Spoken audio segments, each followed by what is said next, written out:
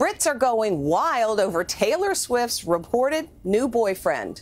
Looks like Taylor Swift is moving on, well, swiftly, with a new guy. The 34-year-old pop star is reportedly madly in love with a British singer named Matty Healy. Look who I have next to me.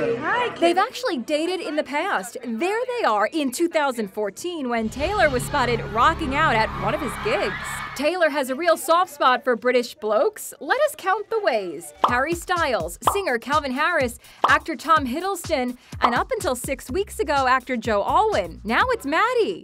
And that's Rachael getting inducted into Broadcasting and Cable's Hall of Fame last night in New York. She was humbled by the honor. I'm trying to make myself as chill as possible about it, but it freaks me out.